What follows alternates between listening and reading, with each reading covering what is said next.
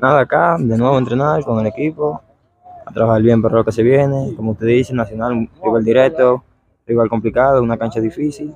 Y nada, trataremos de ir allá, haremos el papel. Seguro la experiencia de Oriente, donde perdieron, les va a servir para este partido, ¿no? Sí, sí, sí, puede ser que sí. Debemos plantear bien el partido y trabajarlo bien para que no nos pase lo mismo. Dorny, ¿qué se debe cuidar de este Nacional Potosí que le hizo 6 al Tigre, líder? Hay muchas cosas que cuidar, eso lo estamos trabajando acá cada día para ver si podemos planearlo bien y que pueda salir el día del partido. ¿Ya vieron videos de ese partido precisamente? No, todavía no hemos visto videos ni nada, pero llegará el momento en cual sí lo haremos.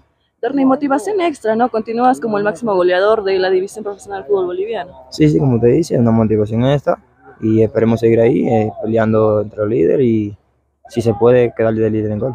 ¿Piensan que es un plantel más reducido con la participación de los chicos sub-20 que están yendo justamente a Chile para jugar?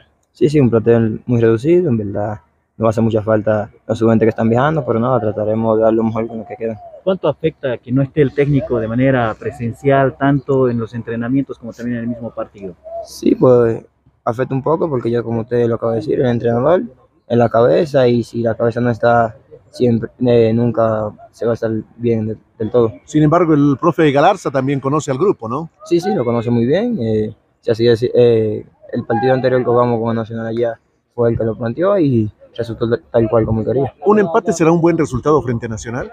Yo creo que sí, porque es un rival difícil, un rival directo y una cancha muy difícil y esperemos conseguir traer aunque sea un punto para acá.